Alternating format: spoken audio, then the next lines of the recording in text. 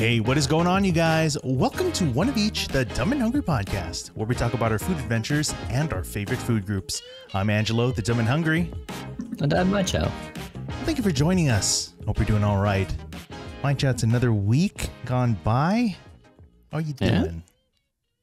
I'm doing all right, just another day of the grind, or another week of the grind, I suppose. The grind, the corporate American grind.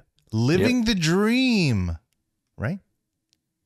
The American dream? Sure. Yes, where we work many hours so that we can pay for things that are probably too expensive and to support. Like rent? Yes, like rent. And to participate in leisurely activities and served by people that, unfortunately, we have the burden to basically support their living wages. Because corporate America refuses to do so. Enough about that. What's going on? What else is going on? I went to Disneyland the other day. Disneyland. Great. My last trip there for a long time because a friend of ours got us in for free. And that won't be happening anymore. That's right. When it's when it ain't free. It's just hard to justify. Once you get that taste of the benefit, I guess, it's totally different. You totally see it differently. Like, that's great. Okay, so tell me about your date Disneyland. It wasn't so bad. We were asked to meet up at 8 in the morning to get in for parking purposes. So that was fine. I was able to wake up, no traffic, the dream. Parking could have been bad actually, because I guess the line got too long to get into one parking lot, so they coned it off. But by the time that we got into that section, they reopened the Mickey and Friends parking lot, thankfully. Interesting. Like as we were about to turn away, they opened up the cones to let us in. So okay, very convenient. That lucked out there. That's good. Yeah, I mean, not too many rides, honestly. We did Rise of the Resistance. That was the first thing, of course, because that was the shortest that line was ever going to be. And it was still half an hour, but that's short for that ride. Do you remember when we, when that ride first came out, and I think we had visited there early on. This is still obviously in the peak of COVID or it was just before. Oh, I'm sorry. Yes, it was January 2020. That's right. And, they had the reservation system and, you had to get a lottery basically in the morning. You had to go through this almost like a lightning round of, reservation. And, if you're lucky, then you get something, and, hopefully the ride didn't break down before then or something. Yeah. But even then the wait was still at least an hour. Something. Maybe. I honestly don't remember how long the wait was, but I do remember I had an interview to go to, an orientation to go to that day. So you had to ditch us. I did. Yeah. The last thing I did, I was able to get on that ride because I was like, fuck it, I don't even care. Right. Because it was like when it first opened up or whatever, right? Because it opened 6 months after Star Wars Land opened up. And then I had my annual pass at the time. And it included parking for that one. Well, not that it matters. I forgot. If you leave, you can come back with the same parking ticket. You're good. But I left after the ride. Like I was late to the orientation or whatever, because I was like, well, we're in this line. We've been in this line. I might as well see it. Worth it. And came back to Disney for the fireworks because why not? So, in the end, you didn't really have to face any real consequences. Nope. Okay. It was great. Well, then it worth mentioning that it's worth taking risks. Yeah. Never punished. At least for this. So you did a Rise, and you did that, and then what else did you get to do? Oh, right. Because it was we were with Oli and one of her friends. And she had never done Smuggler's Run before, the Millennium Falcon ride. So we went to do that one straight after, since we were already in the area, but as well. Now, which one is Smuggler's Run? It's What the is one it? where you're in the Millennium Falcon, driving it around or shooting or engineering inside of it. I don't know. Okay. I don't I remember. But actually don't know what they do. okay. All right. So you knock that out, in the morning. And then where else do you get to go? Yeah, where do you like to go and visit in the park when you're there? Honestly, like when I had my annual pass way back and didn't mind just spending maybe 3 or 4 hours at most at Disneyland, it was all Star Wars area. Oh Just man. because Okay. Well, it's I'm a new. huge I think fan. it's new. It was new at the It's time, new, yeah. novel, and yeah. Yeah. But you say you're a fan, so that makes sense too. But yeah, so I did that. But we met up with Carmen and John and also Tomo and Kanara. Oh, nice. And Henry and Mindy were there as well. Oh, okay. Very good. We met up with them for lunch. Good. So that was cool. That was nice. Was Hungry Bear Cafe, Hungry Bear Diner. I forgot what it was called. Yeah. By the river. Yeah. Yeah. Which they had a churro funnel cake. And it was good. Sound good. Yeah. Yeah, it was a seasonal item apparently, but I'm glad we had it because the churros we had in Japan were sad. Really? Did we talk about that? I don't recall. I don't know. I don't remember. It was when we were at Disneyland. That's all I remember, and it wasn't good. But you just repressed that memory because it just I guess so. Great. Okay. Okay. Well, glad we have something here that's decent. At least corporate America's good for something, right? Not Costco. God damn it. Rip. Still upset about that one. I know. Not only did they change it, they just got rid of it altogether and then they replaced it. Because the new recipe was garbage. Yeah, it's too bad. And they knew. And they replaced it with a cookie, Oh, that's right. I heard it's a big ass cookie though. I've tried the cookie. It's how is it? It's decent. I mean, it's a cookie, I'm not complaining about it. Nothing okay. I mean, it's typical Costco. It's like just a lot for what you get and just a lot. Okay. And it's not offensive in this case. So good. Yeah, but it's 750 calories too, so. But who's counting? And? Yeah, what? Good point. Yeah, but yeah, churro at Disneyland always hits the spot. Hopefully they don't change that anytime soon. Honestly, it's good. How long did you stay there? We were actually there all day. Because Oli likes to be there all day, I guess, and so did her friend. So we were there for over 12 hours, which is the first for me in a long time. Wow. Okay. Yeah. You're just really milking that, just making the most out of that, that perk. I guess so. So. Well, it is what it is. It's fine. It's still a good time. Okay. So so with that said, I mean, like you must have stayed obviously till the night with like the fireworks and, whatever. Yeah. Yeah. So we did a bunch. We got beignets, Pirates of the Caribbean. Mm-hmm. I don't remember. I think that was it. And then we went over to California Adventure. They did some shopping at the Elysian, I think is what it's called there.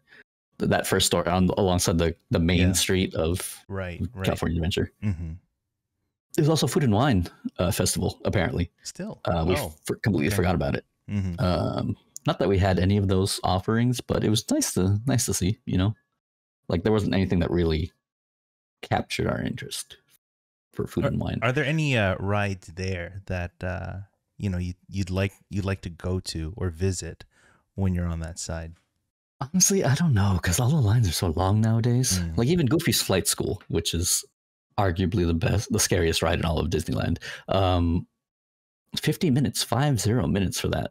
It's crazy. But we did Ariel's Undersea Adventure or whatever it was because her friend has never been on it, so we did that one as well. Yes. So it was nice, just good to sit. Yes. Yeah.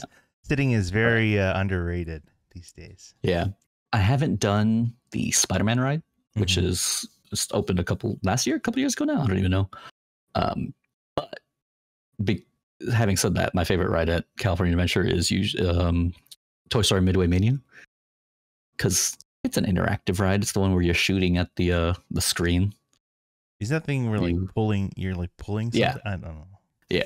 You're pulling the thing and then it's like a carnival games basically, but virtual. Okay. And you're on a track. Yeah. Yeah. So that's my favorite, just because it's interactive. It's basically a video game. Yeah, that's cool. That's why I think I would like Spider-Man's ride, because it's also similar. Yeah, but haven't tried it. You haven't gone on there. Yeah, I think that's definitely more interactive. Though, wait. Oh, really? That's the Web Slingers? Is that what we said? Yeah. Yeah. I think you'd enjoy that one, certainly. Yeah. Okay. Definitely it feels a little more immersive, I think, and really? Maybe a little more realistic in the action you're doing to whatever goal you're trying to do. I don't know. Sling webs, right? Yeah, sure. Okay, yeah, I'm pretty good at that. We did San Francisco, the Big Hero 6 area. I've never been there before. Yeah. So that was exciting. Did you try out the some of the food out there in that area? Honestly, I did not. I did, however, get the sipper, the Baymax sipper. It's right here. What is it? Because it's the souvenir cup thing for Baymax. Why don't you show us a little closer here? Yeah. It's like this. Okay, it's like a sippy cup thing, or yeah, with a straw. It's so cute. I just like Baymax a lot, honestly. Yeah. Mm-hmm. He's on his little charging thing. Nice. Great. I haven't watched Big Hero 6 in a long time. I'm sorry, what? No, in a long time. I have. Oh, I have. Okay. About to say. It's a fun movie. It's like Endgame all over again. You heard of that? That's a good one. So I heard. Again, it's nice to go, especially when it's free, I guess. So yeah, when the mouse pays. We thank the generosity of our friends who can honestly get us in like that. But it might be a while until we find ourselves stepping foot on a theme park like that to pay. I mean, even prices just in general for admission is just gone out of control, right? I mean, yeah, a little bit.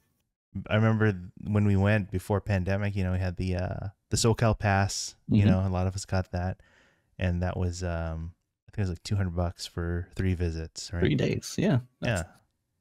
What is it now? It's like not that anymore. The SoCal Pass? I don't even know. Let's yeah, while you look for that, I forgot to mention. Mm-hmm. There's the I forgot what the restaurant is called now, but we went back to Disneyside after, and I didn't realize there's a place that did grilled cheese and tomato soup. That sounds familiar. Right by Main Street, not Carnation Cafe, but the one a little further on the left. I forgot, Jolly something. But so, as much as I love grilled cheese and tomato soup, they also have a toasted cheese birria sandwich thing. Oh yeah. I think I remember trying that out. That's pretty good.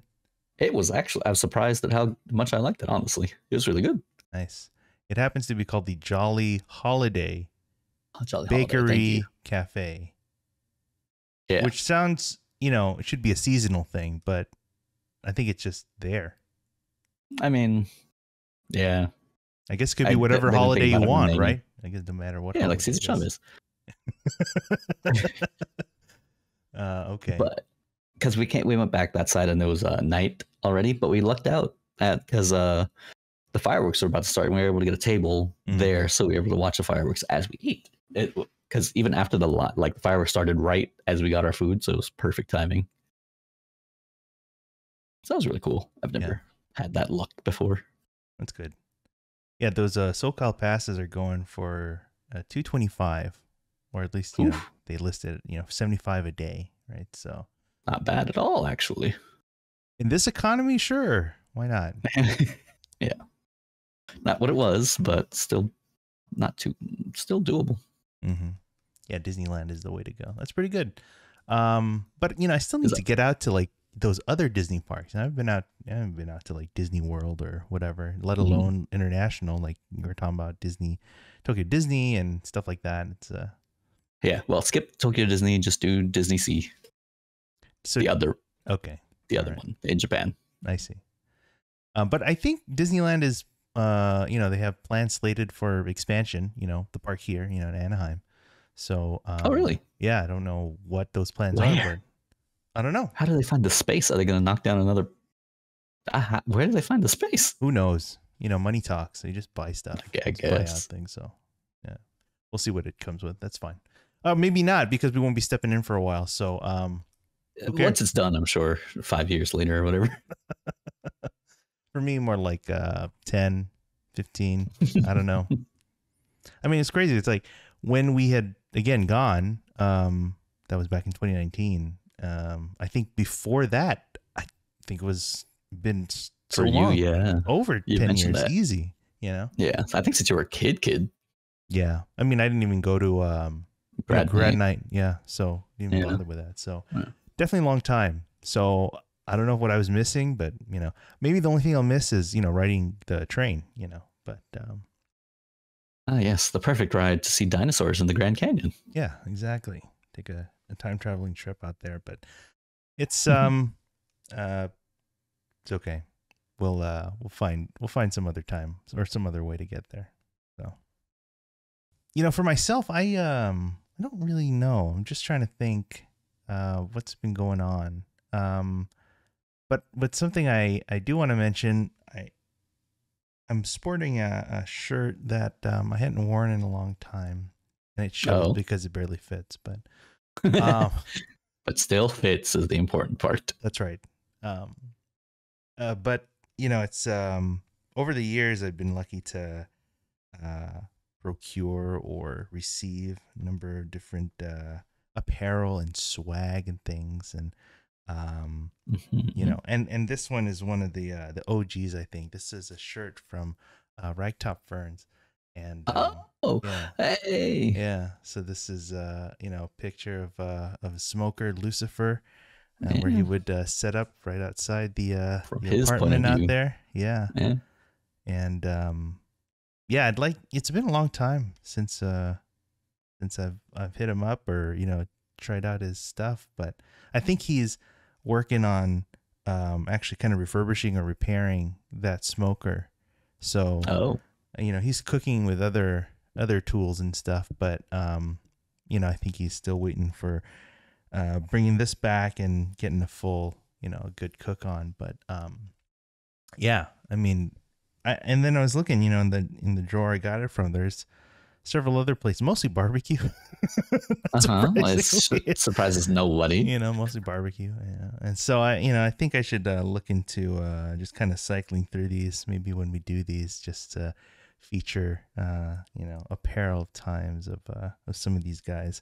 Nice.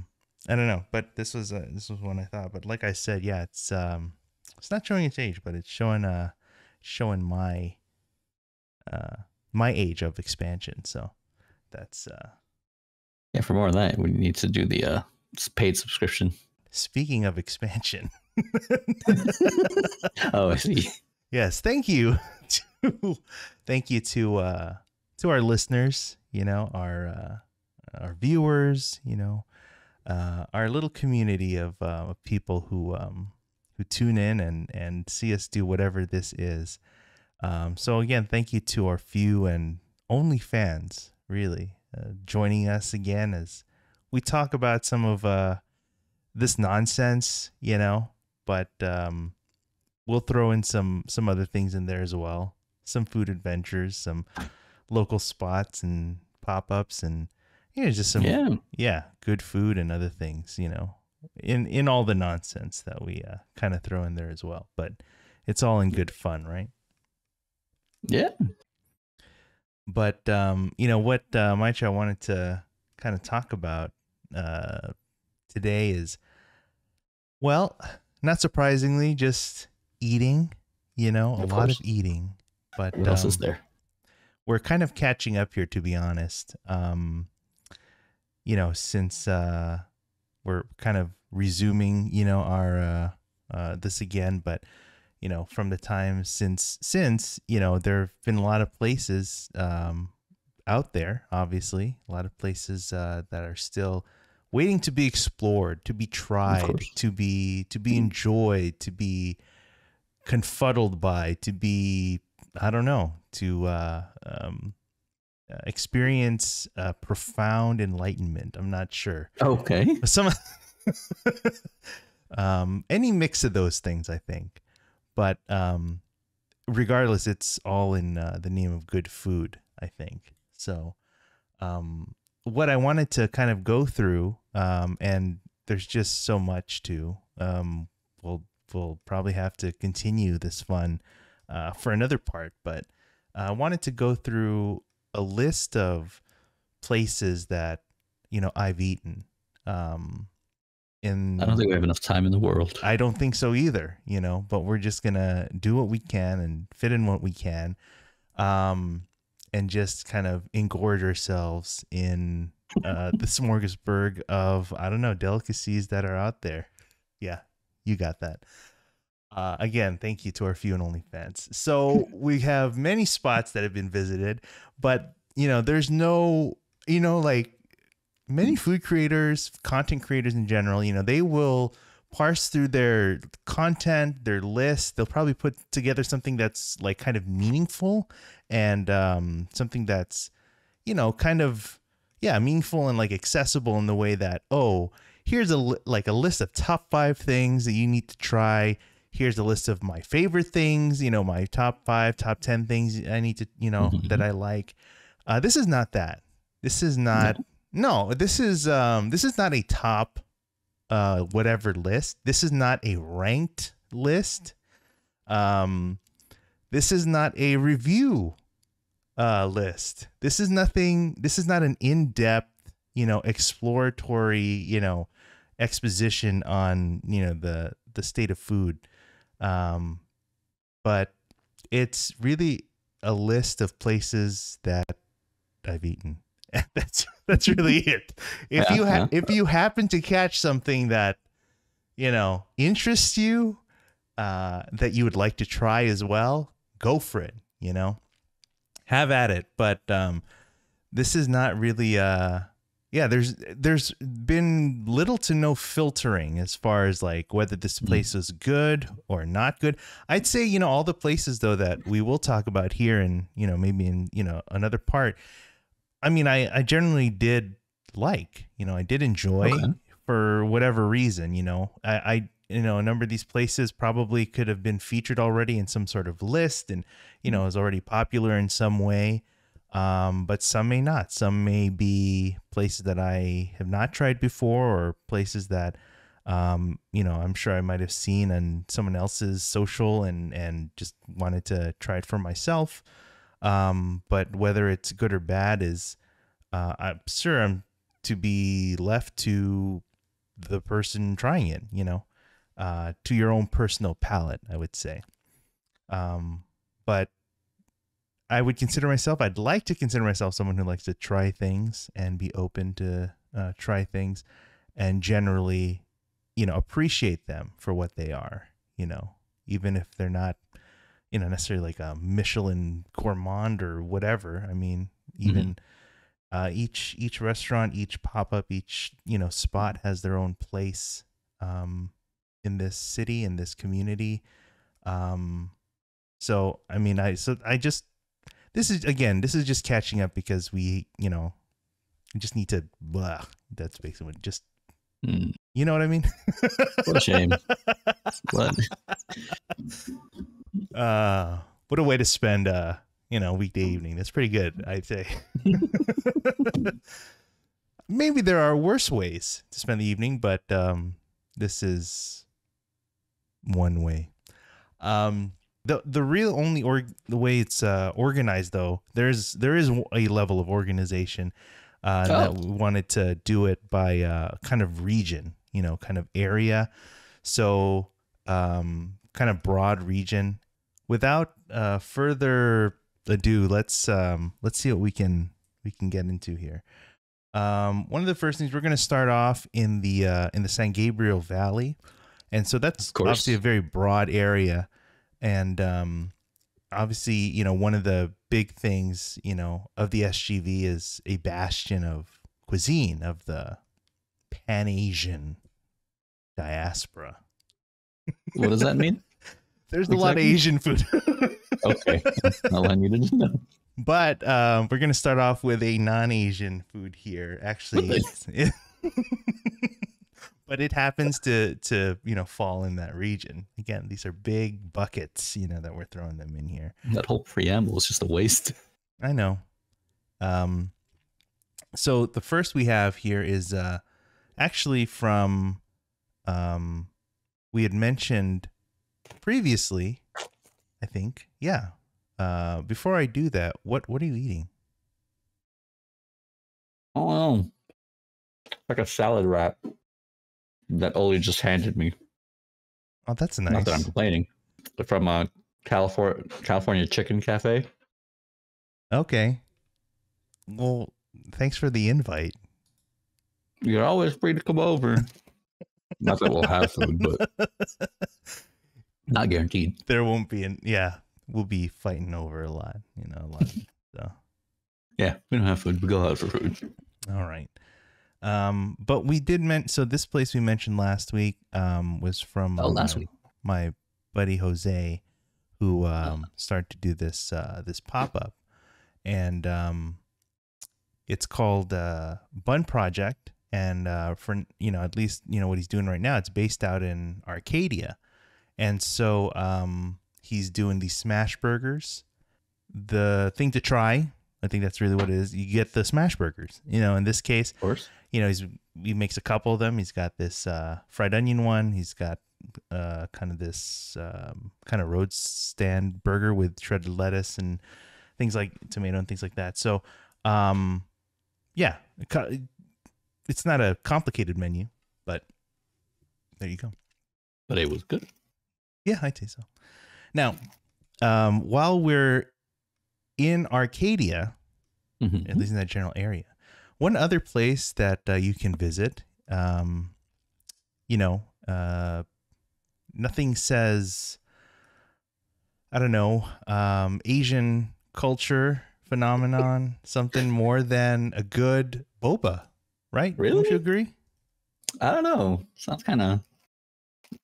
I'm gonna say yes. Boba's life, I think.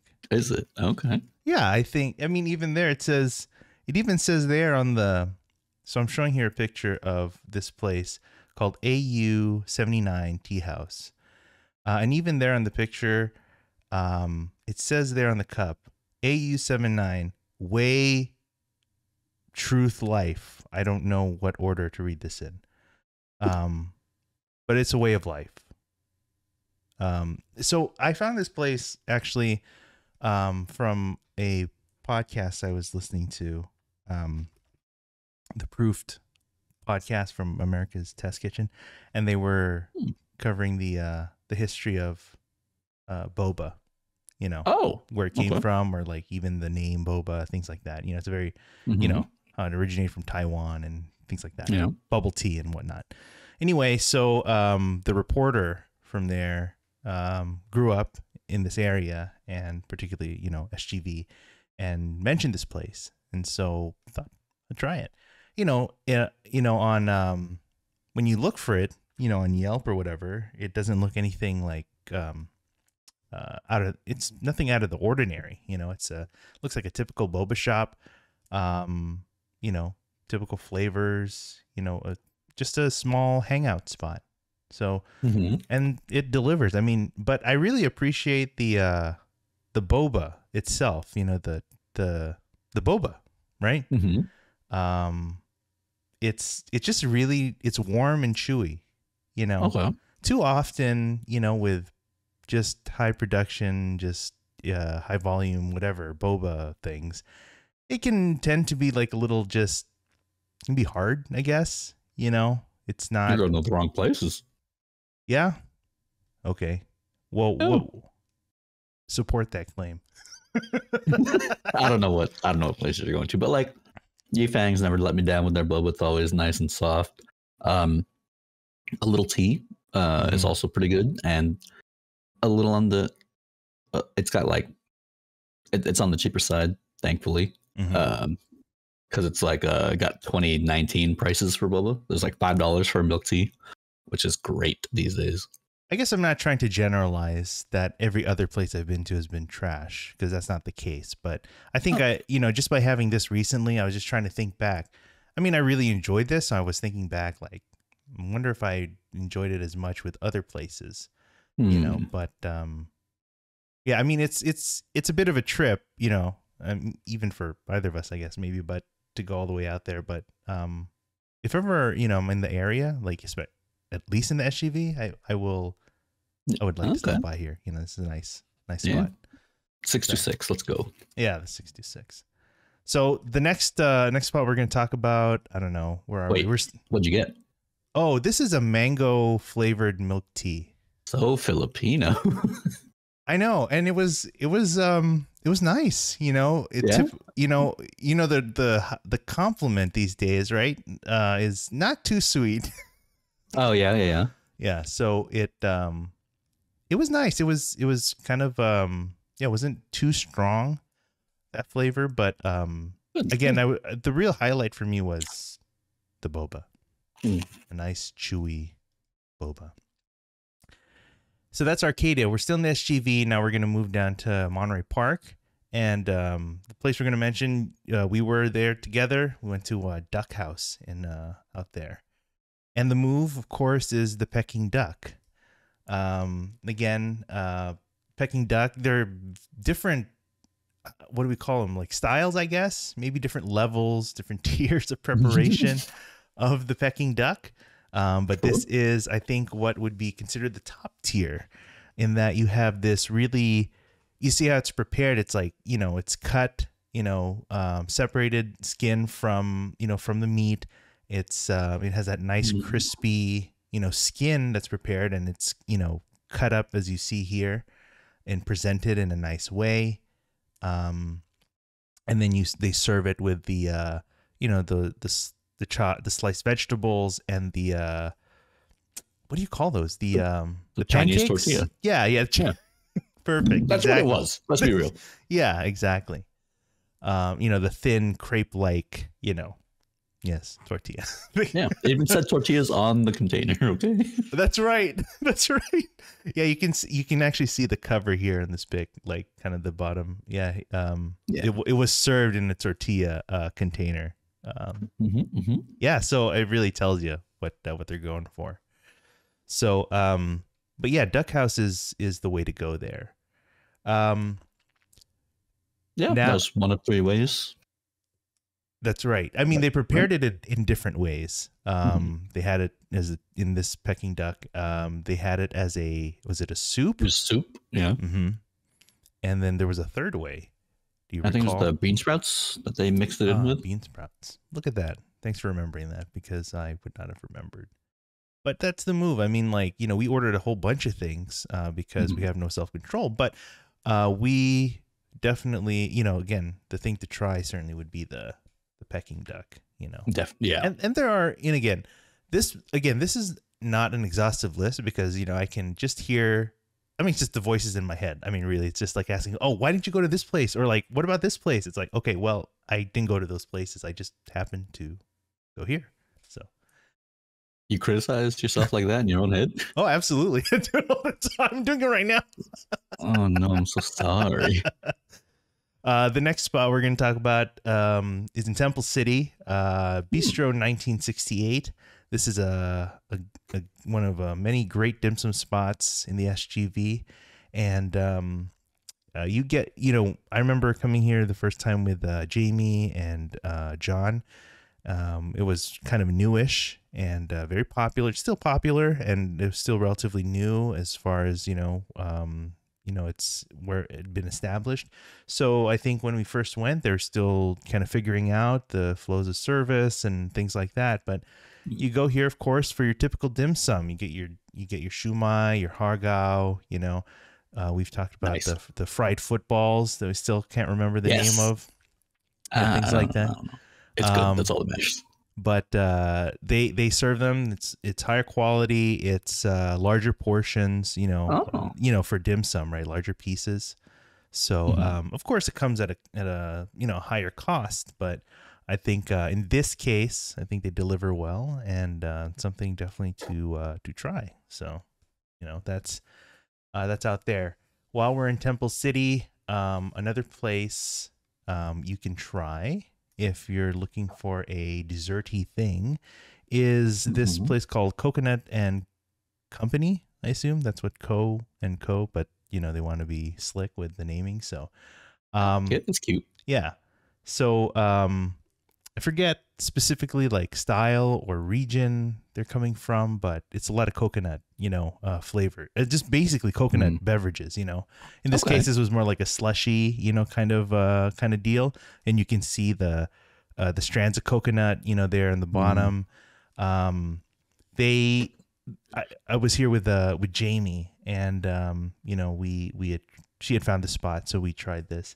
And they were nice enough to also have us try a couple like dessert things that they had.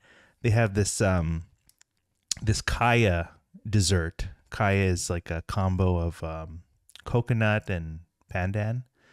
So yeah, it's kind of it's not as strong. Are you okay? I don't know. Hold on. Let me get it. What the heck? Well, hopefully Machi is okay. That's fine. Okay. Just throw on the bed again. Yeah, easy peasy. So we were talking about coconut and coconut desserts. So yeah, that's the move there. We had Jamie and I had gone here after we had visited. We had dinner in Pasadena, and that's at a spot called Colette. And so what is that? What we're showing here is the dish of crispy. I forgot the exact name of the dish. I think it's crispy chicken skin, but it's crispy stuffed chicken skin with the shrimp paste. So they actually take out they separate the chicken skin, right? They fry it, and then they place it with this on top of this shrimp paste. So definitely a worthy dish. So Colette is kind of a Canto style, restaurant. They also do dim sum, on I forget when, but they offer dim sum as well. But we were here for dinner, and this was the thing we wanted to try. So that's what we did. Looks good. I mean, anything with extra skin chicken skin is great. It turned out really nice. Really enjoyed that. So we wrapped up. Actually, we've conquered the San Gabriel Valley. Conquered, you say? And now we're gonna march over to the other. March, you say? That's right. We're gonna march on over to another valley, the San Fernando Valley. There's a couple places we're gonna highlight here. The first is in Studio City, and it's this spot called Borecas, and Borecas is the actual food. It's an Israeli dish of you can see it's a flaky pastry filled with savory fillings, whether it be like cheese or mushroom or spinach. There are different types of fillings that this can have. And it's served with, you can see these boiled eggs, some pickles. The red, there's the larger red container is tomato pulp, and I think the darker red, I think that's what they call the shug, which is a spice. I'm sorry? Shug. Yeah. Okay. I know what I said. And so that, I think whatever you get there, I think you'll be happy with. It's not, obviously it's not a sweet pastry, but it's really flaky. It's nice. It's pretty satisfying. They also have a sweet item that's not traditional or typical, I should say, like with the chocolate filled boreka. So it's more of again, like a sweet pastry. But yeah, that's a great place there. In North Hollywood, you'll recall actually this spot of salsa and beer. When recall? Yeah, you remember we were after we helped John and Carbon move. Yeah, we were forced into indentured servitude, and so we got paid in our favorite currency. That's right. So salsa and beer is a valley. I say a valley favorite. I mean, I can thank Jamie as well for introducing this spot. I don't know, way back. But this is a place that a lot of people, I think, it's, if you know, you know, it's like a good neighborhood spot. It's a small chain throughout the valley. Okay. Just Mexican food, but like in big portions. You know, you Yeah. recall. Yeah. Good times. Yeah. Do you remember what you had? Because it was quite something. I think it was a chimichanga. No, I don't think so. Let me look in the archives. Okay. What did you have? I think I had like a chili relleno, you know, I think an enchilada, but you know, again, above all else, in this case, this is where you want to go if you want just large portions, you know, at a good value. And Salsa and Beer also has like salsa bars, so you have like various salsas at various heat levels and flavors and stuff. And what else? I mean, they also have this bean dip. I don't know if you remember having it. It's like a spicy, kind of a spiced bean dip, you know. I do remember that. Yeah, it's kind of with cheese, bean and cheese dip. It's like, yeah, it's a little addicting, you know. But salsa and beer is the way to go. So anyway, with that, now we've conquered the San Fernando Valley. The whole valley, the entire valley. Okay. So now we're going to make our way over to, I guess, this region of central Los Angeles. So this is, you know, the majority Spa of 4, if you will. What's that? Spa 4. Yes, exactly. As LA County workers would call it. That's right. So in central LA, there's, you know, we're going to go, we're assuming this is like, you know, this is proper, like LA proper, you know, we had the, you know, the valley, and that's part of LA too, but this region of central LA includes LA, but we're going to break it down into the different neighborhoods within that. So the first, we're going to start in the northeast LA area, and I have a note here. We have our friends, obviously, you say. but then we have our friends too that are also part of conversations and things. Your real friends, God. But I think we need to make a distinction. I think something definite that kind of distinguishes one from the other, and doesn't necessarily elevate one over the other, but it totally does. They have a team name. Therefore, they are the true friends. All right, so we're just them. Well, we are the OG friend group. Sure. But beyond that, we also have, I'm calling them Team XDR. So this is a way to give them a name without actually naming them. But Team XDR now, we tried out a restaurant in Eagle Rock called Chifa, and Chifa is I think it's actually the name of the style of food of the intersection of Chinese and Peruvian, you know, cuisine. So that's where, you know, you'll have, I forgot, you know, this is a noodle dish here, and I already forgot the name. I didn't write it down. I just remember we had like lomo saltado. We had this dish. We had beef hearts, which are the anticucho. And we had like this order of fries. They call them Chinese fries with bomb sauce. So I just remember those things. But all of these dishes, you know, were part of the meal, and they were definitely good. So this is, again, Chifa in Eagle Rock. And it's like in Eagle Rock where it like kind of starts to border between that and like Highland Park. So it's that makes sense. Yeah. So speaking of Highland Park, then you can we visited Joy out there. Yeah. So when you're Joy, you can get things like the dan dan noodles, like beef noodle soup, the Hakka mochi. You remember that? That's the yes, with the peanut. There's peanut and there's sesame. That's what it was. Yeah. Yeah. So those are good things to try out there. Dang. Or sorry, bang bang with TMXDR, huh? Again, not their idea, but I've been replaced. You can still make a comeback, you know. I don't know. It's all part of my master plan. Succession, is that what it is? I don't know. Yeah. The training has begun. Yeah.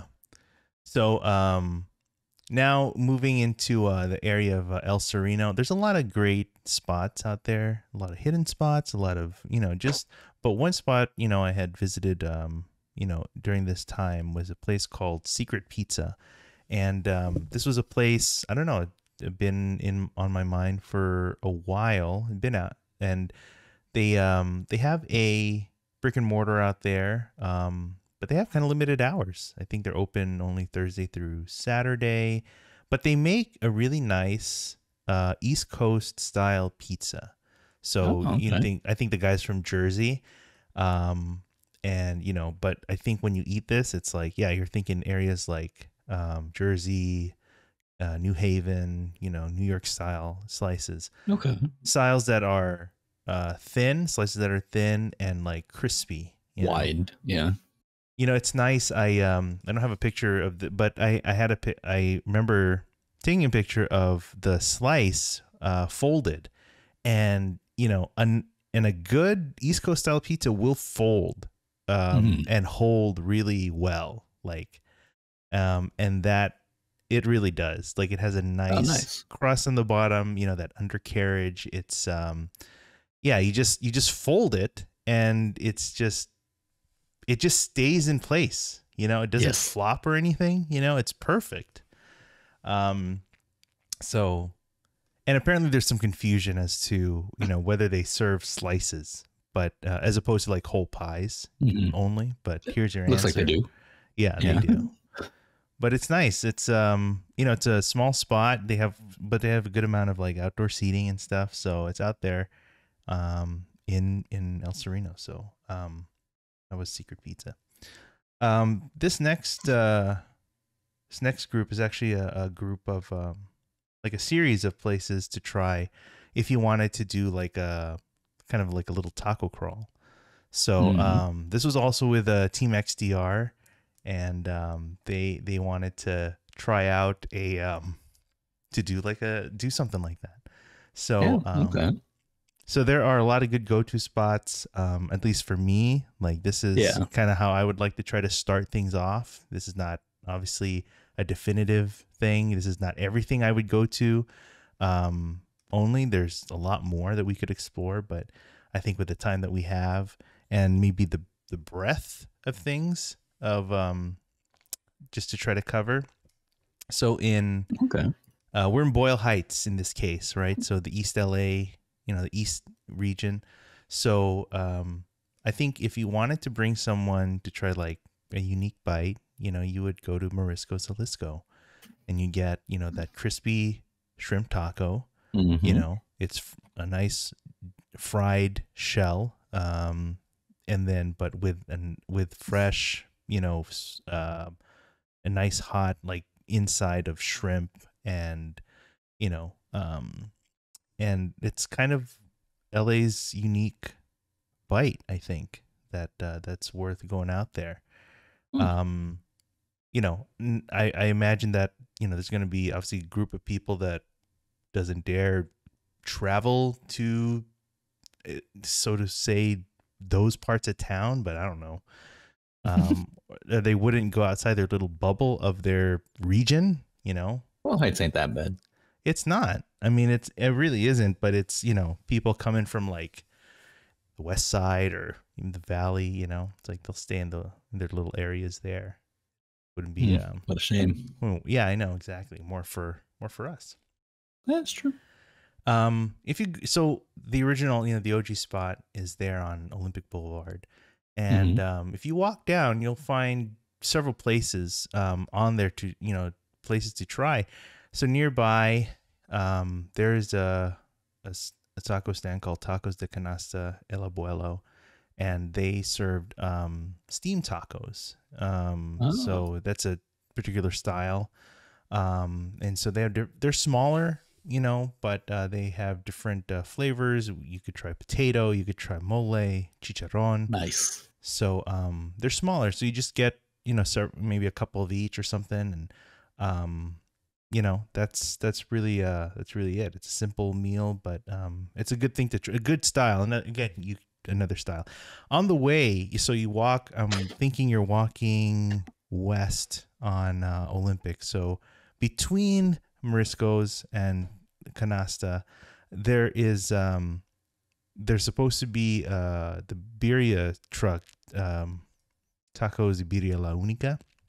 And we would have gone there, but I think, they were closed or they just weren't there that day.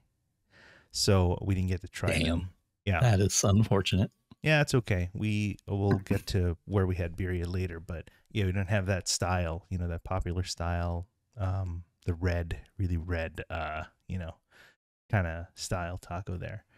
But, so from El Abuelo, then we go to Carnitas El Momo, and the OG location in Boyle Heights. And that's, if you want, really some of the best carnitas prepared in LA, that's probably where you would go. They have their Monterey Park location, and I think there was some, let's say, drama or just something going on there. But if you want a brick and mortar visit, then you can visit them there. But I think as long as they're set up in Boyle Heights, in front of the house that they live at and prepare out of, then I think that would be a nice, better experience overall, and it's great. I mean, it's, again, some of the most flavorful, tender carnitas you could try. Next on that tour, this spot called Chiosu. So this was kind of a last minute sub. Not that I wouldn't have included this in a taco crawl, but just I did kind of have to change to this because the original plan, original spot we were going to go to was closed. But forever or no, just I'm sorry. Just okay. I think this was during holidays, so during holiday hours or something. But the place we ended up at is Chiosu, and Chiosu is probably a good example of how you meet Lebanese and Mexican together, or maybe Oaxacan, I think more precisely. On the menu you can find things that are Mediterranean or Lebanese, like chicken shawarma, these types of plates, kebabs and things like that. And then they also have tacos, similar proteins. They have but they also have like a falafel taco, something that. So you see this intersection again of these flavors and these types of foods that are coming together that influence a lot of the food that we enjoy today. Even the example of like an al pastor, on a trompo, is the influence of the shawarma on a spits, right, of the Mediterranean style. So Chiosu is a small spot, nothing too fancy or anything. There's only a few seats outside. It's really a takeout window, but that would be a good place to try and as well. One other area in Boyle Heights, particular, is Birria Nochitlan. And Maicha, I hope you remember, we had visited there a while back. This is I forget where. I want to say 4th and something, but it's in Boyle Heights. This is one of the definitely one of the original spots for traditional birria. And when I say traditional, that's using goat, instead of beef.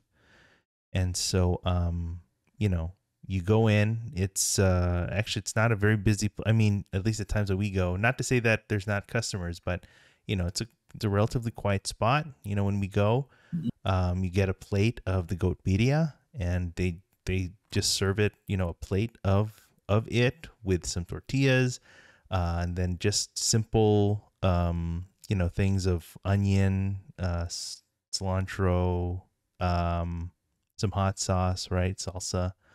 But really there to just focus and enjoy the goat. I think the owner had I don't know, it'd been a while, but the owner had passed away. But obviously the family and they're still operating there, still preparing that. But yeah, that would be a place. That's a good place as well to try.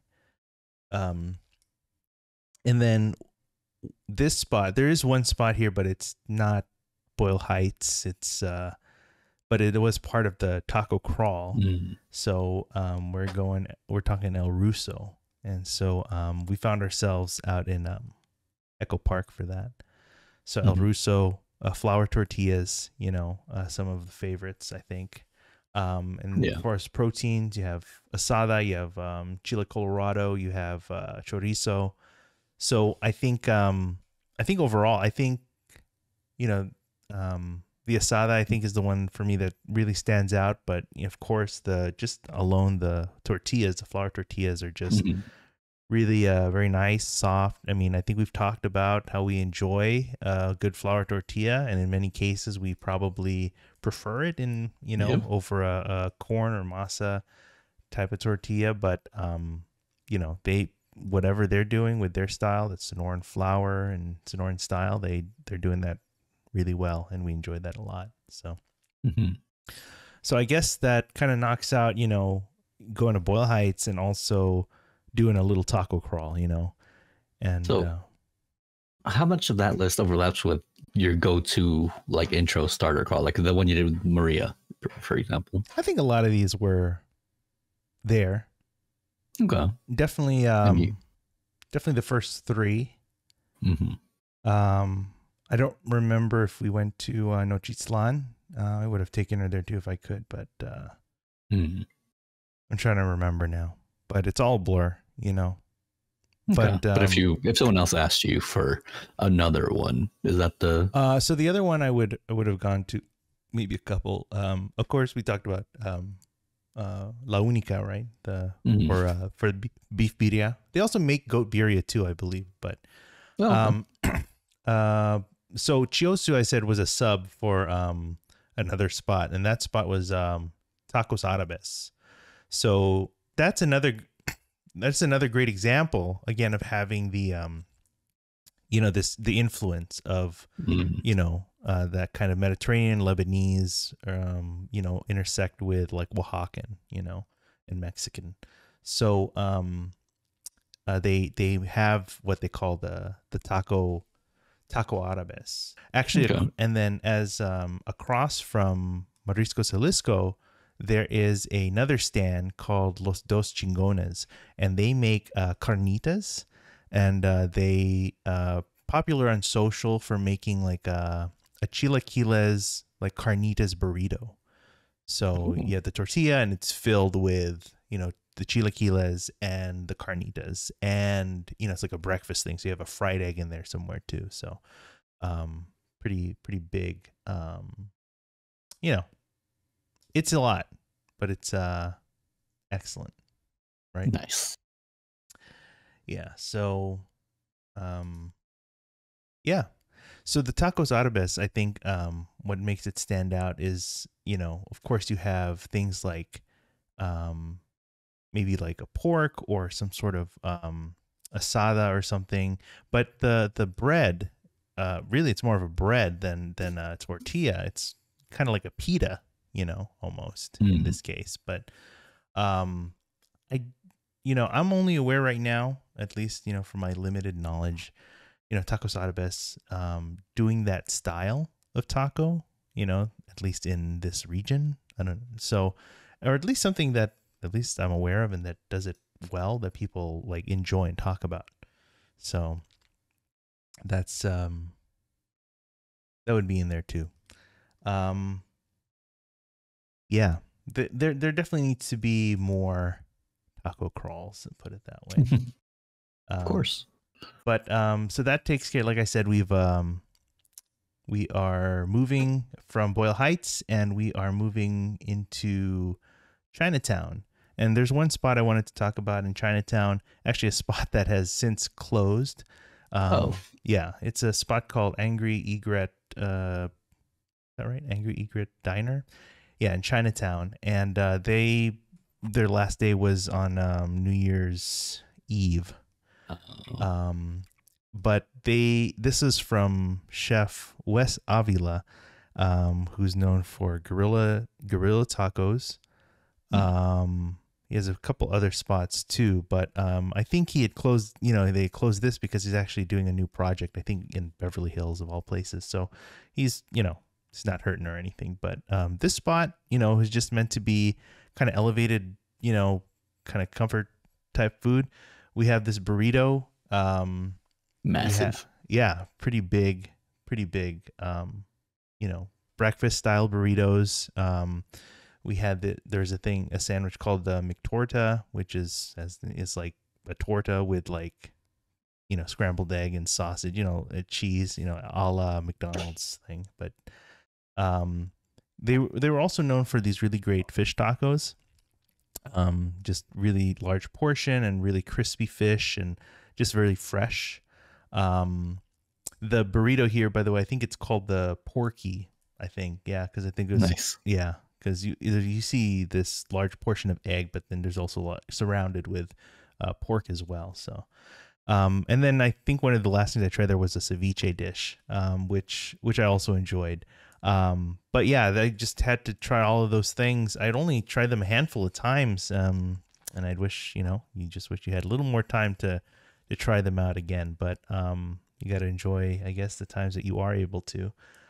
So yeah, unfortunately they're closed now. I don't know what's going to take over that spot, but like I said, that chef, Wes Avila, he's got other projects, and plans coming up. So, now we'll move into Silver Lake. So we're going from Chinatown, going west, to Silver Lake. Technically we touched Echo Park because of El Russo, but, we're going into Silver Lake. So a couple places here. The first is this restaurant called Simone. And all I can say is this is just another, this is a food truck that's set up there. It's across from the 99-cent store. Nice. Yeah, north of it.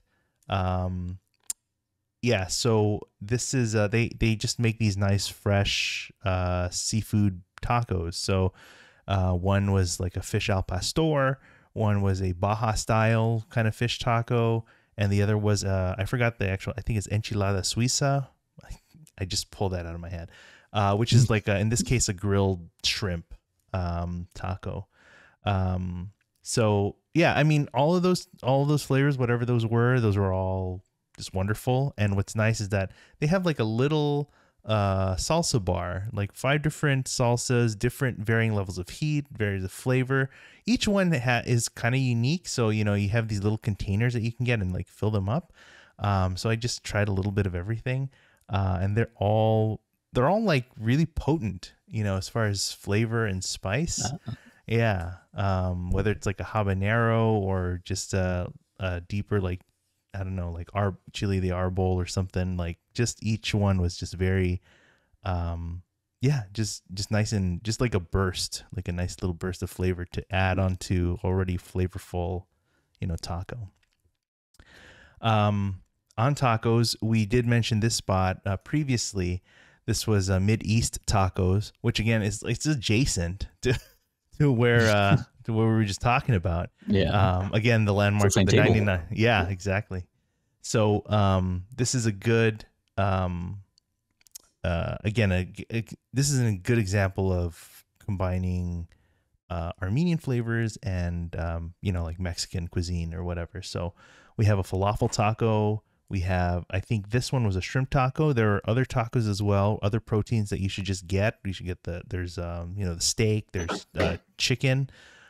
So all those proteins, whatever those are, whether it's a taco or I think they have burritos. I need to fact check that. But the tacos at least are definitely worthwhile.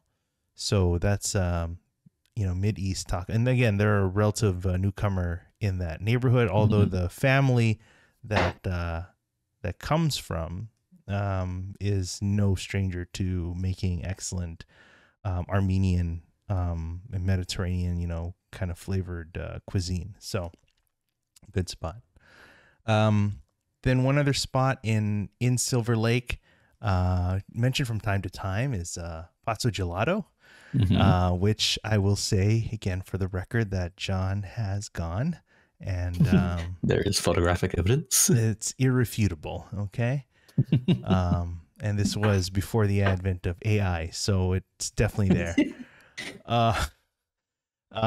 Also gives me an excuse to mention Patrick as well, because you know he kind of would bring us here from time to time.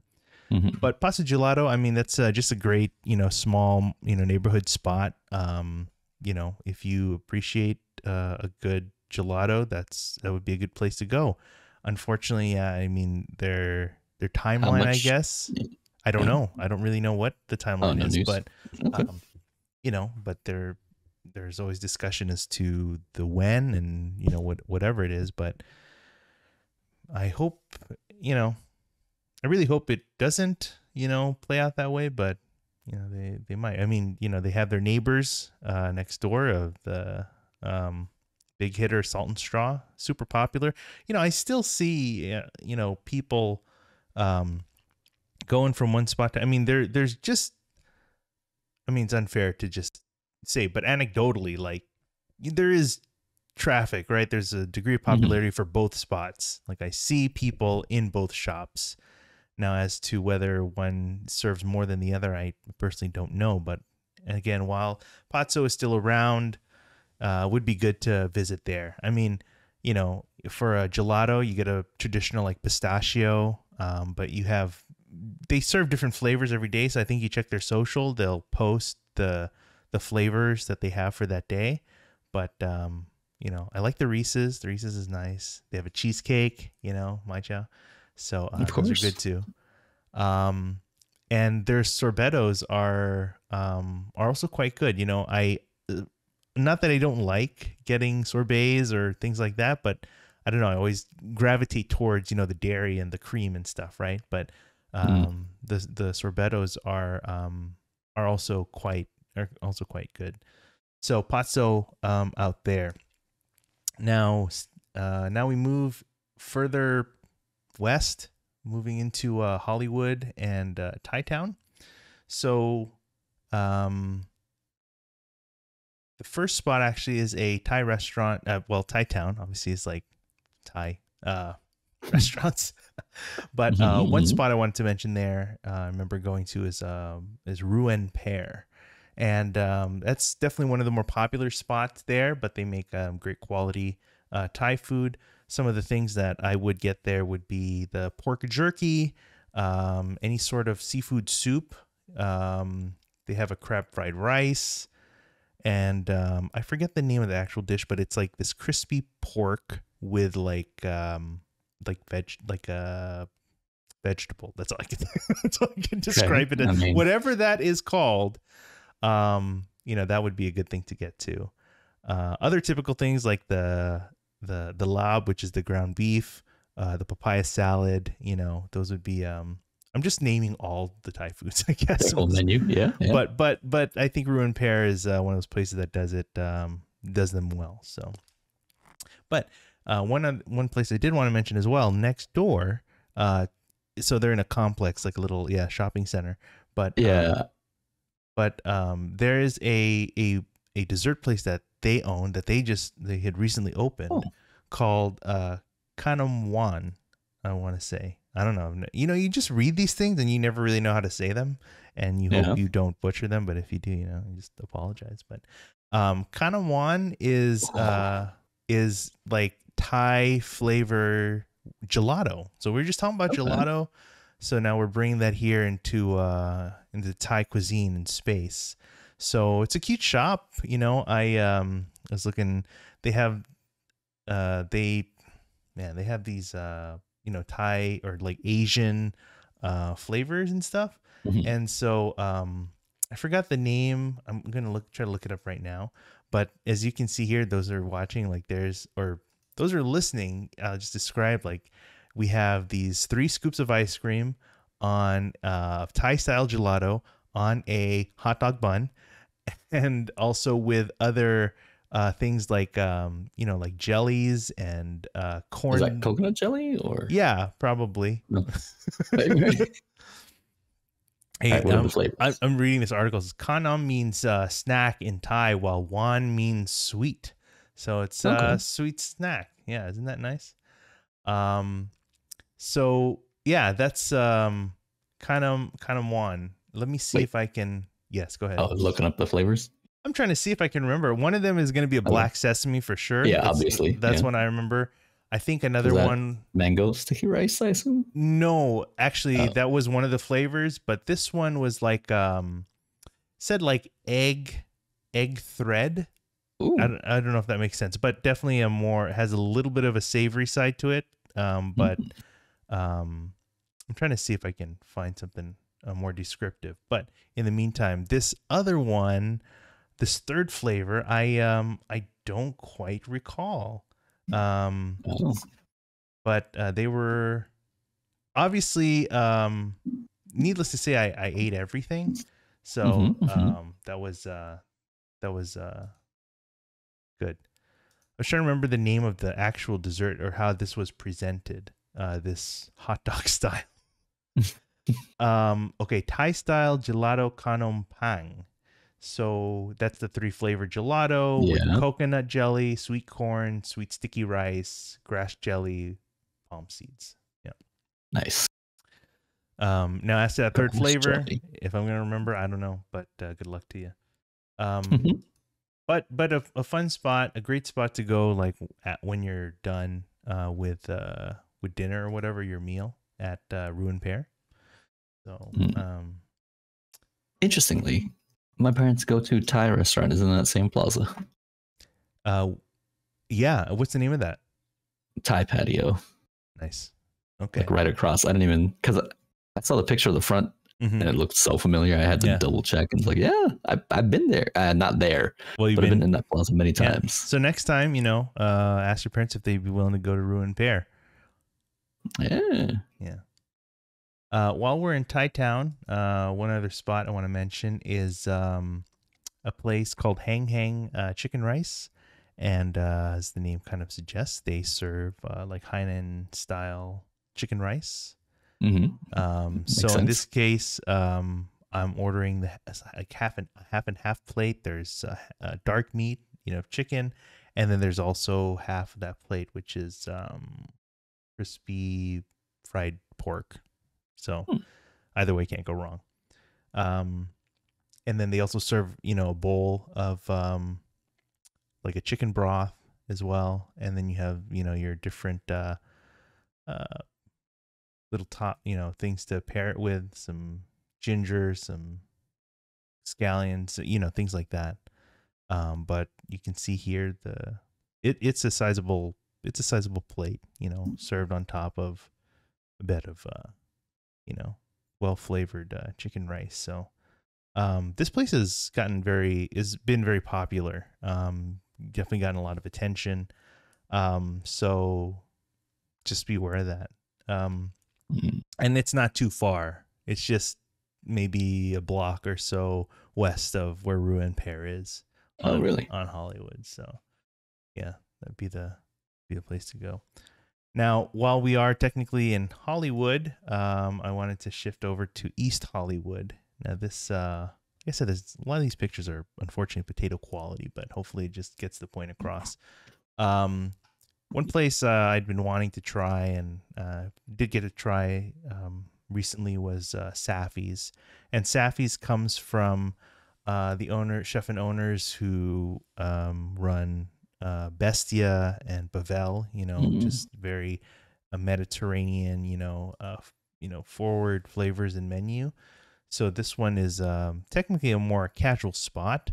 They have some dining indoors and outdoors, but they have like a large bar counter area. You get a lot of good drinks and things like that. But they have a lot of great dishes. What we see here is this pita with lamb. It's very fresh, very flavorful. Lamb. They call it a sandwich, so I'll go with that. But what's not pictured here is a hug. Yeah, thank you. What they picture here, not pictured here, is the hummus that was also consumed along with like a couple of slices of it's bread, definitely bread, but it's very good. It's very excellent, like very soft. Okay.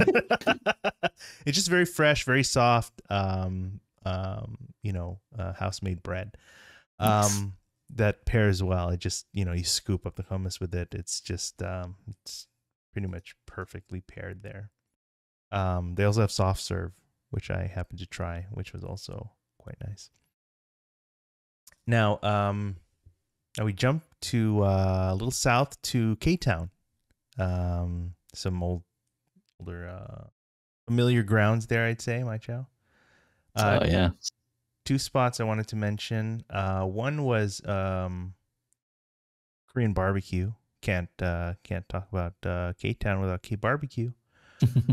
And so one spot I'd visited is called Korean barbecue. That sounds familiar. Yeah, they're down on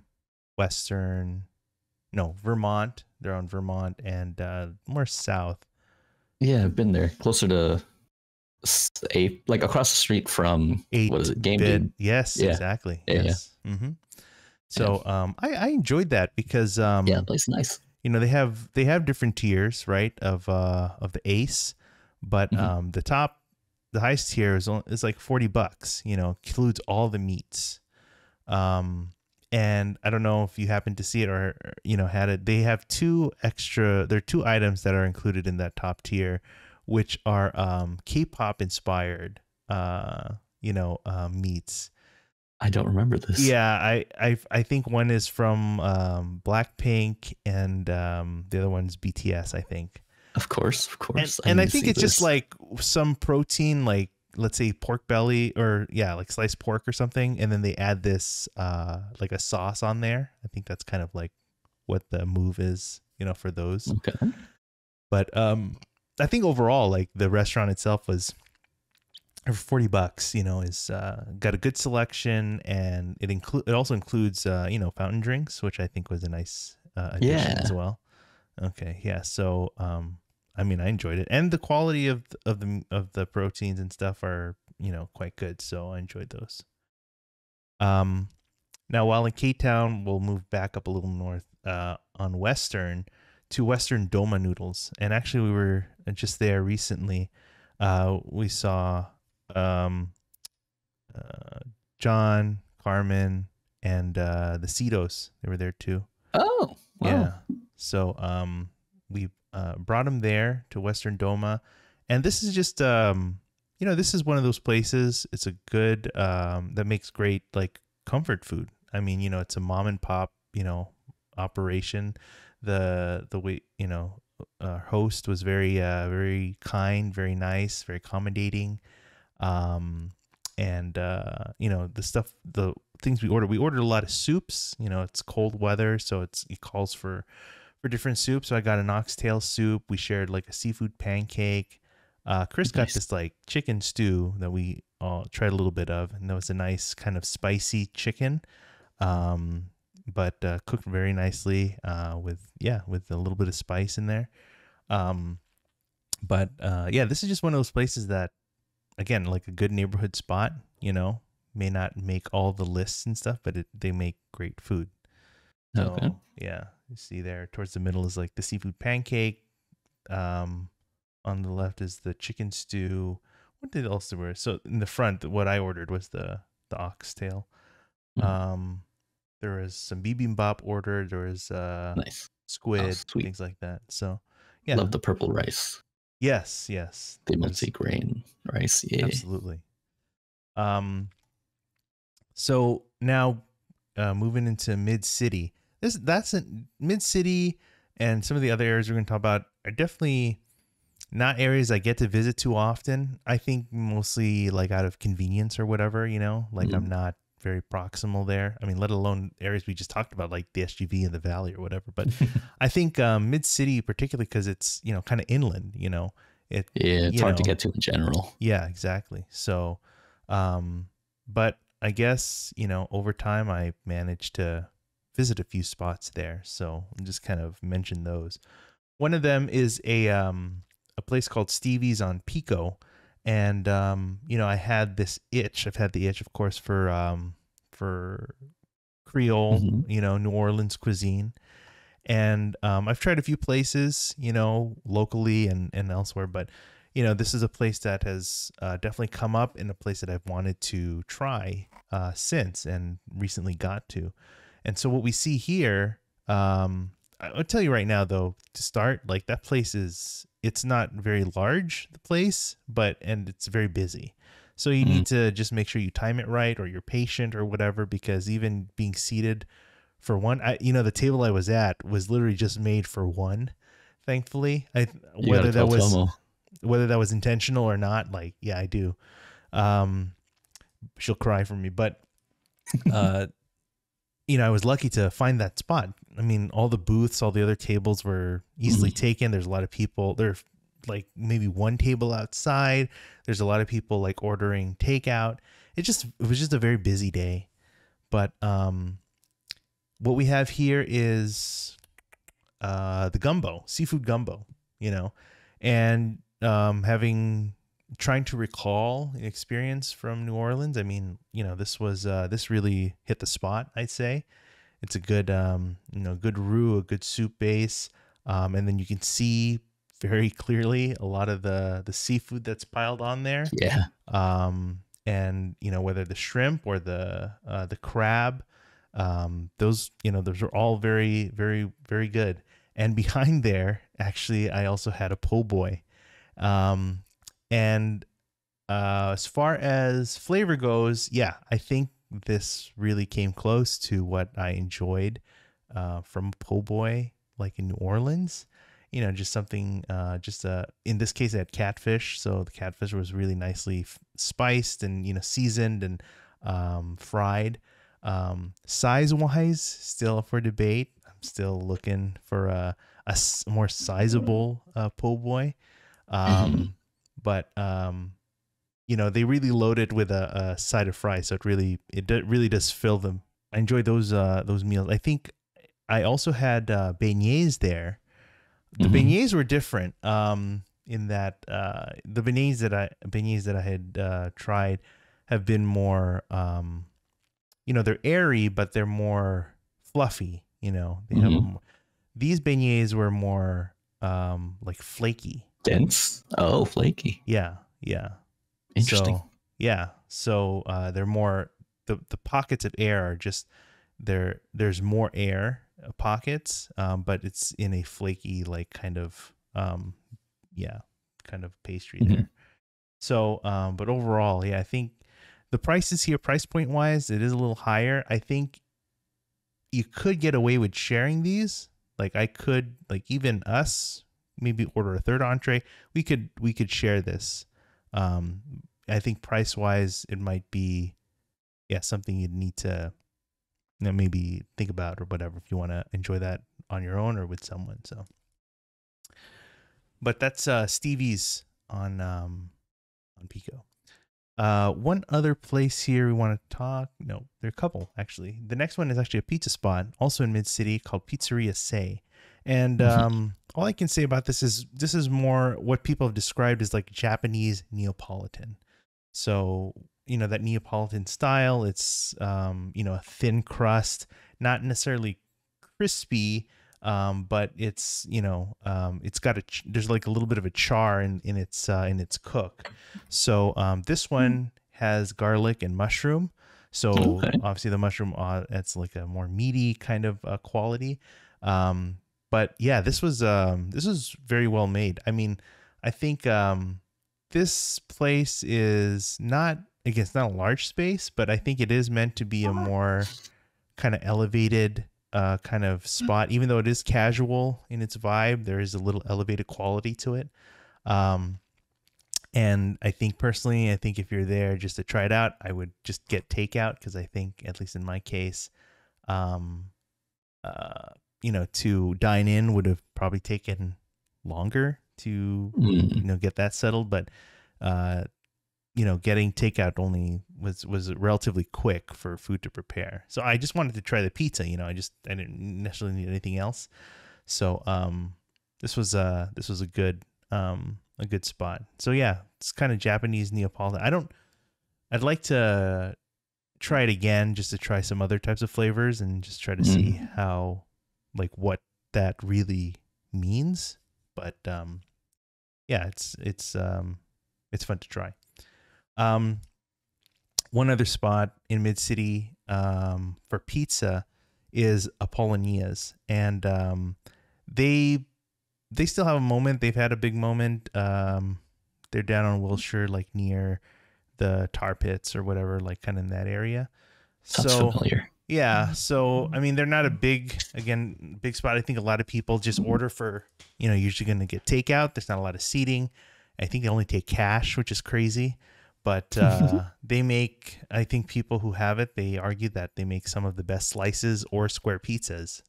So, and they also serve stuff with hot honey, if you recall. Nice. Yeah. So ever since the time I tried it, I've been very into hot honey pizzas. Good. I passed this all the time on my way to work when I was working at the other office. Yes, that's right. And it's so unassuming. I never would have guessed. It's unassuming, and I think like the hours are a little off, not off, but like they're not like typical hours, let's say. And of course, they could sell out this and that. So, and again, cash only. So got to be ready. Yeah. But Apollonia's, I enjoyed those too. As far as like for the slices, like a thin slice, a good crust, something that folds nicely. That's a great one. And then as far as a square slice as well, can't go wrong with either.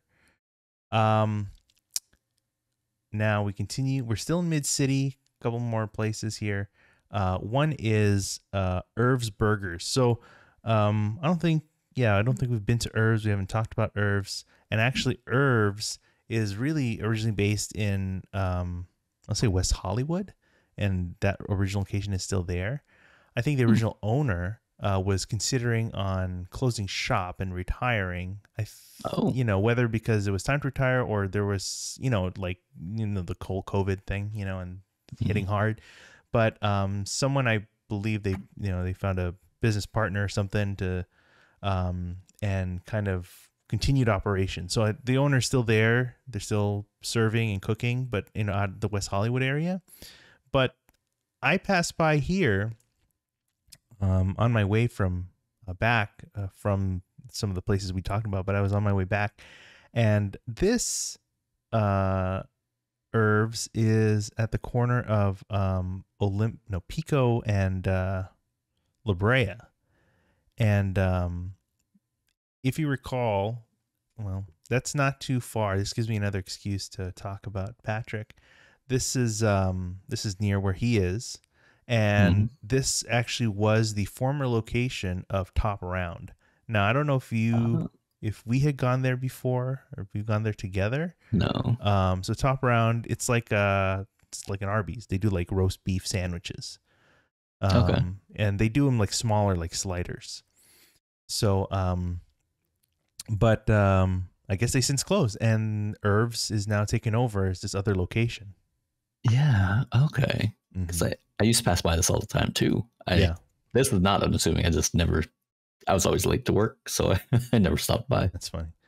Yeah. So what we seen there is just a burger, just a double burger, cheeseburger, and in that, I guess it's just a good example of what a good burger is. I mean, I don't know. It's got shredded lettuce. It's got tomato, pickle, sauce, American cheese. I mean, I have not been to the original Irv's in West Hollywood, so I don't really know. I don't have that same experience or whatever there, but I'll just say that I did enjoy this burger.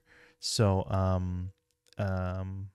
even having a full day of eating beforehand, I still enjoyed this burger. So, okay. But again, like I said, it gave me a good excuse to kind of reminisce a little bit there. How does it compared to In-N-Out? Because that looks like the most direct comparison. You think so? Based on the website, yeah. I mean, you know, price wise, it's definitely not at that price point. I think as far as flavor, I mean, it's a good. It would be a step above an In-N-Out, I think. Okay. Like, you know, it's a little heartier, I think. You know, size and serving wise. So, Okay.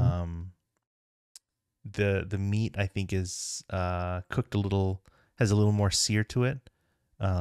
So just a little more flavorful, I think. Okay. Yeah, I'm not complaining about In-N-Out Burger, but yeah, if you're trying to compare those, I think that's what I'd say. Okay. Now, speaking of burgers, we're still on there, and I think this is still technically mid-city, but just there are other pockets, you know, in that that it would be in as well. But this place is called OKC Burgers. I think OKC Smash Burgers, something like that. It's on Washington, near, I want to say Normandy, something like that. So what you see here is a picture of the burger taking a picture across the street of like the cemetery there. Cemetery, yeah. Is that scene familiar to you?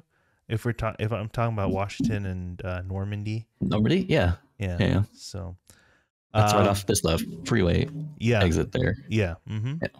So OKC is I think a relative newcomer in the smash burger scene, and I think it has garnered a lot of popularity.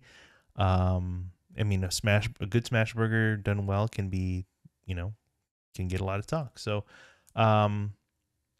so this takes place, it's actually in like a ghost kitchen. So the building that they do stuff out of, yeah, I don't know if they're the only one there or there's others there, but yeah, you would order like on Uber Eats, let's say you pre-order somewhere and then you would pick it up. Mm-hmm. Yeah. So this ghost kitchen is actually the former space. I mean, there are many spaces. I mean, many tenants there, but one of the notable ones was Le Coupe.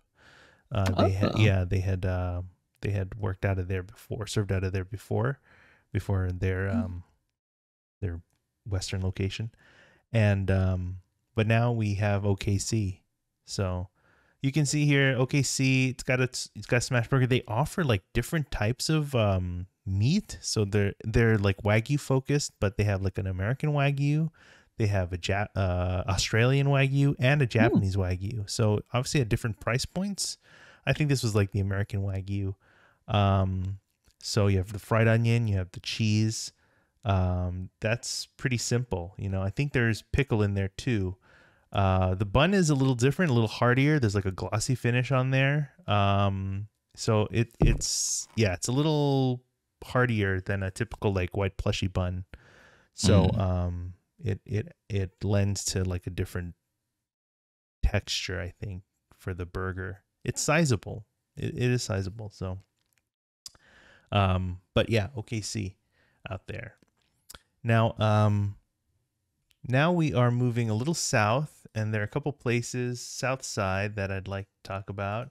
One spot in kind of the South LA area is along the Crenshaw, what they call the Crenshaw corridor.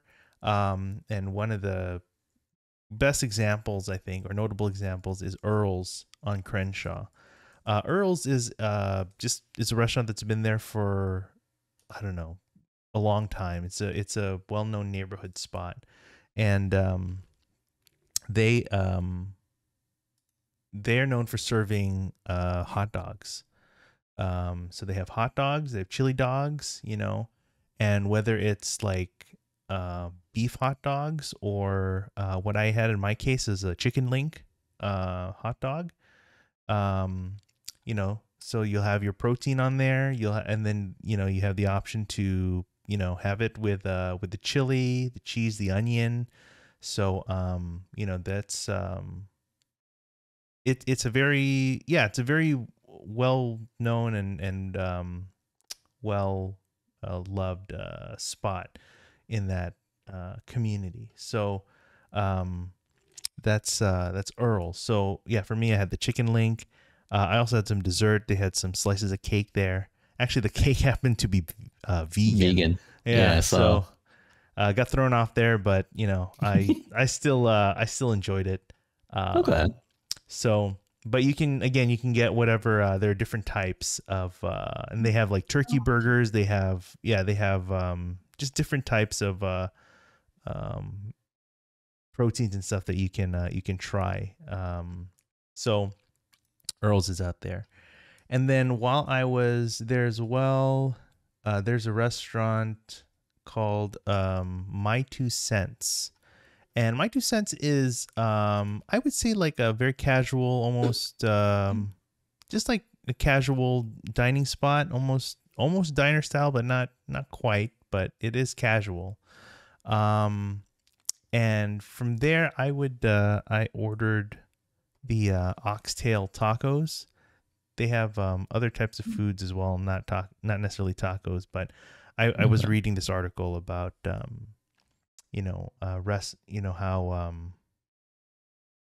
tacos have kind of intersected with everything. Everything. Yeah, including black cuisine as well. So this is an example of that. So it was later in the evening, just got that sweet tea. We have Nice. There's some dirty rice there as well. But the oxtails were like really nicely cooked. You can see it's like a really healthy or heaping serving of like parsley and whatever on there, but it's not like it's not really overdone. It just really helps to pare down the richness of the oxtail. But yeah, it's a good spot. Dinner or breakfast, brunch type things would be good too. And then they also served up some cornbread as well. So yeah. Now as we move south, we are moving into the neighborhood of Watts. So one spot, honestly, the one spot that comes to mind whenever food wise, when I think of Watts, is this restaurant, Hawkins House of Burgers, and they're a neighborhood staple as well. They make some really gnarly burgers, like really big burgers. So this particular one has, I think it's called the Colossal, comes with like pastrami, as you can see. But any of their burgers, they'll be generous. They're pretty hearty. They're sizable. Their fries are great too. It's like in this small little strip of road, like in Watts. It's really a house, kind of converted to kitchen and stuff like that. Okay. And it's very popular. Like, you'll see, like at peak times, this small stretch of road will be packed with cars. And, I learned that across, is like this lot where they do other business things there, but you can try to find parking for, while you're waiting. But it can get pretty hairy if, as far as parking goes. So just make sure you time it right. But I don't think you'll be disappointed, when you have a Hawkins burger. And from what you can see here, you can also take in a little bit of culture, I guess, and visit the Watts Towers, which has a fascinating history in itself. But it's just nearby. You just drive a couple minutes after you pick up your food, and then you just enjoy it there, because there's really no seating or anything at Hawkins. You just pick up your food and you go. So that's I don't remember much. We probably need to pay a visit, out there, because I don't think we've had that chance yet. Never been, but it looks good. Yeah, it is really small though. It's super small. I mean, the spot itself, the street I'm talking about, it's that whole space is just, it's crazy. So you need to, what's nice is that they open as early as 8:00, So if you can get there like super early, or you go there on a random weekday afternoon or something, you're probably in good shape. We're getting close to wrapping this up, so don't worry. We got a couple of places I want to talk about. We're kind of entering so I could say that we've conquered Central Los Angeles. We've yeah, sure. We've really stampeded through or something. So now we're entering the West Side. There's a couple places here to mention, and this was namely my excuse to give a shout out to Oliver. I think we mentioned previously, but yeah, Oliver is Patrick's cousin, but he was nice enough to show me around Culver City and good spots over there. So one of the places we tried out there was Cerviteca. And so we had this serving of like loaded fries, these asada fries, you can see. You can see it loaded with the asada, the guac, the salsas, and on a bed of fries. So he was originally going to buy like one for me and something else for him, but I'm like, so I'm glad glad it kind of played out a little differently, but but the other thing he was nice enough to get me was this small order from Honey's Kettle, also in Culver. Just a nice, we talked about previously, but again, you want to get they have great fried chicken, but you also want to make sure you try the biscuit. So this is a plain biscuit, but they also have like a blueberry biscuit that people really enjoy. Like I said, this is like a fluffy biscuit, so nice and moist, and yeah, it's just it's a great biscuit. So I mean, and great food from there. So you can't go wrong. So I mean that. So I could say we've conquered the West Side too, obviously. So okay. Yeah, completely. we are really really making progress here, making strides in really taking over the food scene. The greater Los Angeles area. That's correct. Yeah, the greater metropolitan Los Angeles complexicon or something. So, like I said, this was not a ranked list. This is not like a favorites list. But I can tell you that everything I had here, I really enjoyed. For their own reasons, the food itself, the context, I think, and the community, and just the culture, I think, the societal things of what they contribute to the people around it and in LA and beyond. So there's definitely more that we get to that we'll talk about. We'll discuss. We're going to conquer the rest of LA and even a little bit of the OC. Oh no, we'll get there, but there's I don't know. Let me ask you, from all the rambling here of all the places that I've talked about, was there anything that kind of maybe stood out to you, or anything you want to recall from there? Personally, I am a dessert guy. I love desserts. That Denim one sounds very interesting. Yeah, definitely. Definitely want to take a look at that place myself. Okay, yeah. So we have all these places. I think what I'm tempted to do at some point, maybe I'll just throw these all into some sort of map. Oh, nice. And maybe I should do that. That's something that I realize I should do, but I haven't done. But it makes sense. I should just save places on a map that I've been to. It doesn't matter like whether they whether it was memorable or not, whether it was good or not, just places. So curious how that map is going to look. Yeah, it'll look. Is there a maximum number of pins you can put on? I don't think there are. I think there's a certain limit that Google's database can hold, but that's okay. But for now we've come to the end of another episode. So thank you, Mai Chow, and thank you to our few and only fans for joining us. We're excited to bring you more of our adventures with good food and good people. Make sure to reach out. We're here on Instagram. I'm at Dumb and Hungry. He's at my_Chow. Why don't you just slide right in there? You can email us at hi@dumbandhungry, where you can leave us your feedback and your love letters. You can find the videos on YouTube. Won't you like, subscribe, and smash? You can also find us on Spotify, Apple Podcasts, and wherever else fine podcasts are served. But until next time, I'm Angelo, the Dumb and Hungry. I'm Macho. And on your next food adventure, remember to try one of each.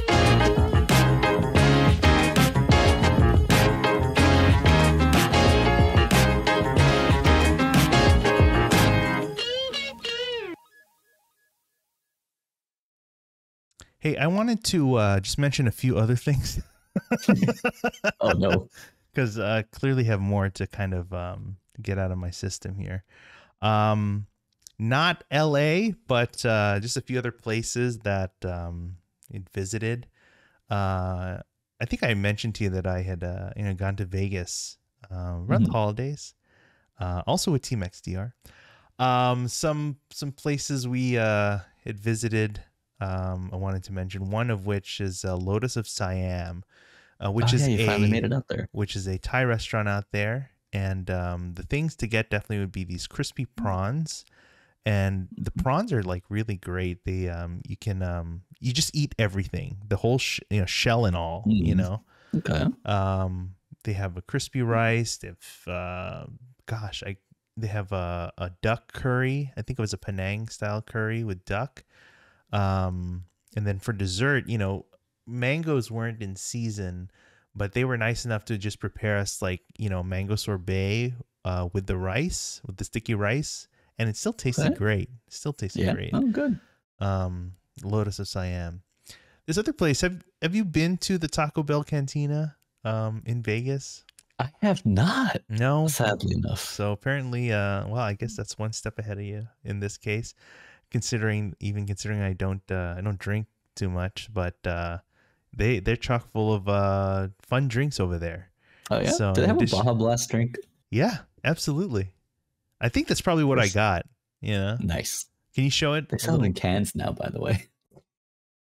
Nice. That's a miracle. So you realize in years past they it's like it was always like a Taco Bell exclusive. Taco Bell exclusive. Exactly. So I don't know when that changed. Or when they started just recently to do that. Yeah. Okay. Like within the last few months. Well, you must have cases just stocked up, ready to go. Sadly, at the end of my stock at the moment. Last time I went grocery shopping, I couldn't find any. Running out. Everyone's got the same idea, man. Okay. Yeah, but they do. There's a Baja Blast, whatever, and then. I mean, I think they're you can add your own alcohol in there. So I think you could do rum or vodka or things like that. So yeah, that's the canteen. That's the cantina. It's across from the Cosmo from where we stay, the Cosmopolitan. So it's easy to get to, so, and I think I forgot which food I had, but I rarely have Taco Bell. So, maybe it was I don't know. Was it what did they have? Gotta be a Mexican pizza. Maybe. Or no, they have gorditas. Chalupas. Popular thing. Some multi-layered, something. Okay. Combination of things. And then speaking of the Cosmo, you remember when we visited there? We stopped by the Cosmopolitan and we had Hattie B's, right? Yeah. So I'm not talking about Hattie B's, but if you are there, that's fine. So there, in the Cosmopolitan, there's Hattie B's is in this kind of small complex of food stand style places. Yeah. There, if you search, if you look a little more into that area, there is an entrance to a speakeasy called Ghost Donkey. And so it's a small spot, not even I wouldn't think you could get a dozen people in there or something. Maybe standing, maybe a couple dozen, but the seating or whatever. It's small, but if you're looking for something, a little extra something to to explore. I can't believe you throw it out there. Ghost Donkey. Are you not supposed to? I don't. That's the point of speakeasies. Oh, they're supposed to be secret. I think I no. I think I ruined it. Well, yeah, look, I'm looking at it now. They have a donkey statue in there. Exactly.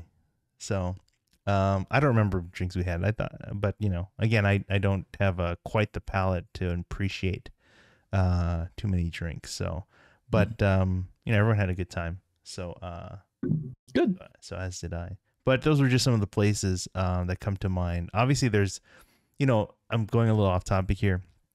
In Las Vegas, I don't know if you know are familiar with Keith Lee. He's a content creator in very big on TikTok. I mean, you'll see him on Insta and whatever too, but his biggest platform is TikTok. So he's based in Las Vegas, and he's a former, I think UFC type or MMA style fighter. But he had really come to popularity more so with these food reviews that he does. And he's kind of created this thing called the Keith Lee effect, where like any sort of review of a restaurant will like make or break you.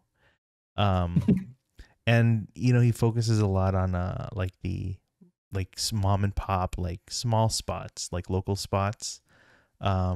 So doing a review, if he really likes you, and he'll rate it. He gives a rating 1 to 10, and he'll give, kind of his opinion on those things. And he says he's like a normal guy, he's pretty chill and casual, but, he may come off that way, but like definitely his word definitely has a lot of weight to it. So, but yeah, I just remember like he's based out there, but he's done like visits to different cities, and it's been interesting to see like his experience there, and like how other creators and other people like comment on that, because some experiences are better, some experiences are worse.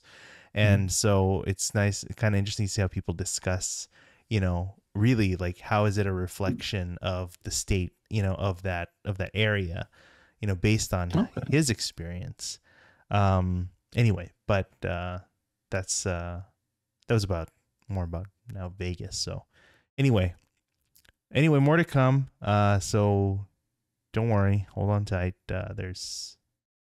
We'll be back.